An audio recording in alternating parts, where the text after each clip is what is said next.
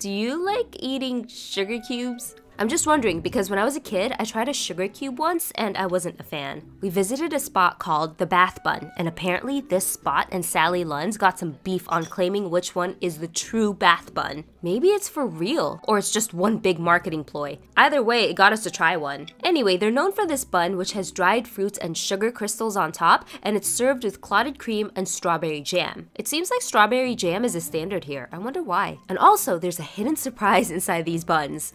There's a cube of sugar inside. I thought I'd like the sugar cube inside since it's the signature of a bath bun. I'm gonna take it out.